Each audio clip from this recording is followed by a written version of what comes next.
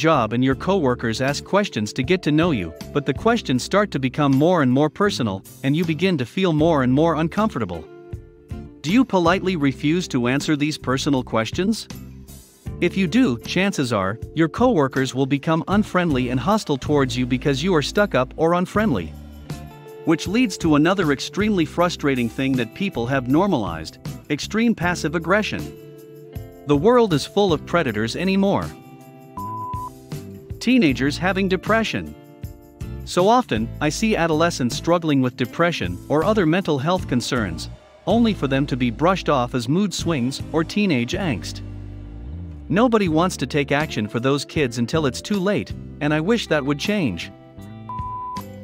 To suit myself, I have said that when they wish upon a star for a chance to be good boys again, the blue fairy or one of her sisters shows up, scolds them, then brings them back to their homes as talking donkeys. From there, they earn their way back to becoming boys by doing good deeds.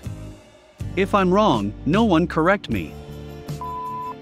The rapid increase in mass surveillance combined with the gathering and use of biometric data. I'm not usually a doomsday conspiracy theorist, but sprinkle a little advanced AI on top of that, and I'll go make myself a nice tinfoil hat. Watching our rights slowly get taken away and people consider it normal is definitely one of my great terrors. Like privacy. I mean, less than half a century ago people would have considered it conspiracy theories to say that companies know everything about you, your location and shit, and they sell your data all around. On that note, there's a book called The Circle that is basically like a modern version of 1984. It's terrifying, and the reason so is because I could actually see it happening. But if you have nothing to hide, why do you care? Fuck everyone who uses this dumbass reasoning to hand-wave mass surveillance and data harvesting for the express purpose of turning people into data points.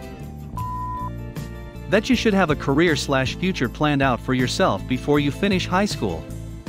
Why do people do this? As if people don't change as they grow, and that your ambitions stay the same. You expect teens to decide what they're gonna do with their lives before they can even drive?